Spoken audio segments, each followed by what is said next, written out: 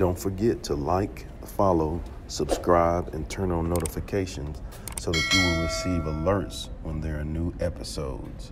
Go get it. That's what I tell them. I've been grinding for so long, I wake up and chase my goals. I go out and I go get it. How to code, that's all I know. I don't succeed, then I don't breathe. Success, what does it mean? If I conquer all my goals, then I'm living out my dream. Dig deep, go out and get it. Success Chronicles. Compete until it's finished. Success Chronicles. Go take care of your business. Success Chronicles. It's deeper than just winning. Success Chronicles. What's up, everybody? We're here with my guy, Coach Will Compton. Comp, man, it's good to see you at coaching school. Great guy. We kind of work together, work across from each other, all of those things, learn, and have grown a lot together. Absolutely. And man, thank you so much for coming through and taking the time to hang out with me. Oh man, for you anything. Let's go. Let's go.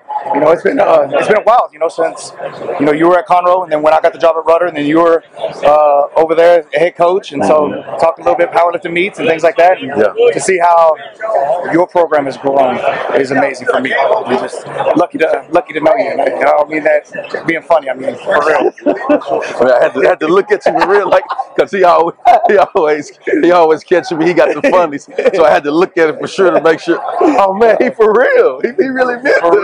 For real. Oh, and did he say it twice? If you say it twice, it's for real. Exactly.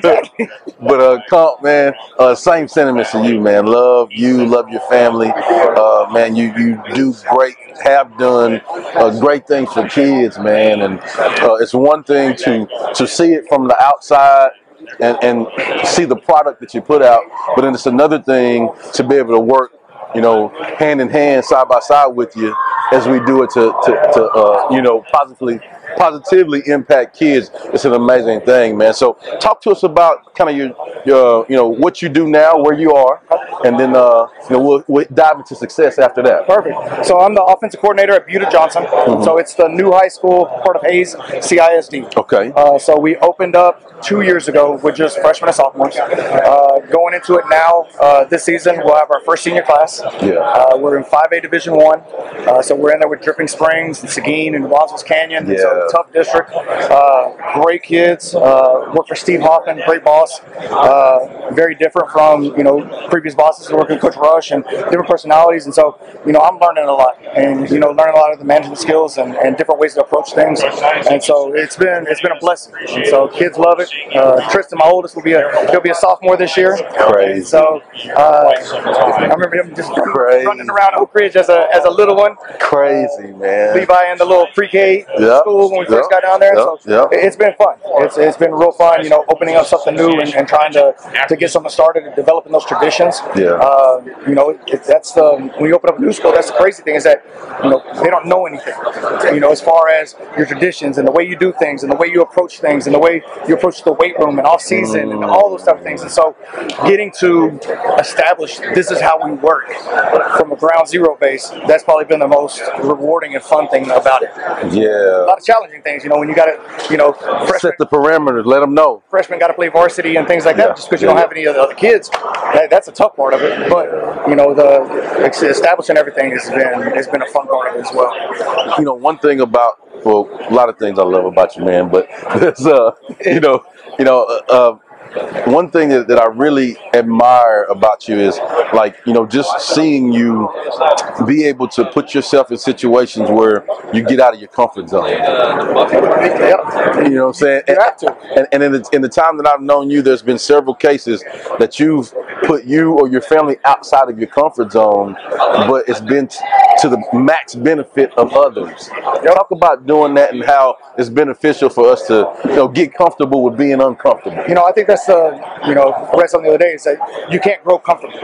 Yeah. And I think that's the biggest thing, is that us as professionals and what we do, we are always wanting to get better, to continue to try to grow and become a better person, become a better father, husband, all those type of things. Probably the biggest one that we stepped out of our comfort zone is when we brought in Makidra. Yeah. That was and for those that don't know, we brought in when I was head coach at Rudder, brought in a 16-year-old that played for me. I'd actually removed him from our football team, one of the few kids I actually removed. and then brought him into our home, and then he finished out high school with us and moved back to Conroe with us. Finished out his senior season over there. Hold on. I don't mean to interrupt you, but I want to go back because I want to make this point.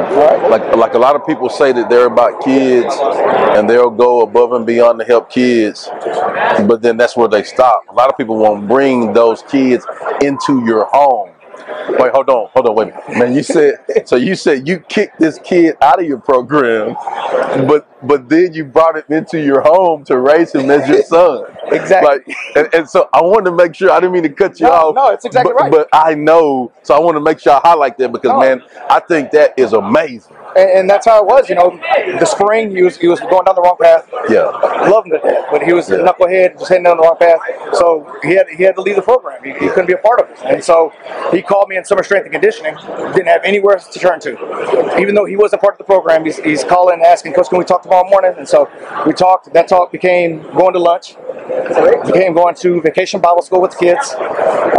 Turned into Levi, my youngest, asking him if he want to spend the night. And, you know, and then that turned into 2 years. Yeah. And you know, you're right.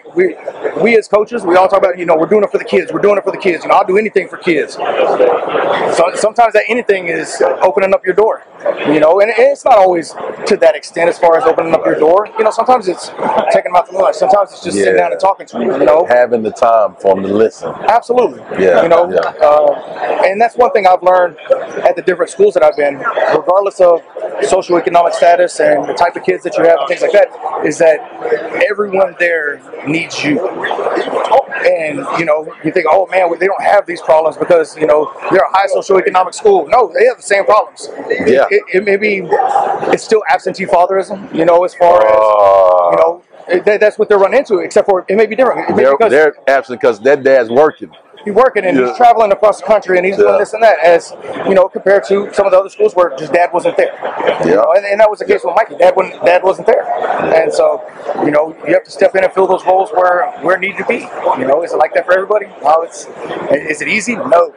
No, that was literally the hardest thing that probably me and my wife have done. Because you can't change 15 years of habits in the 2 months that it took, you know, as far as the summer, what school expectations were, behavior expectations, all those type of things. You don't eat in your room, you know.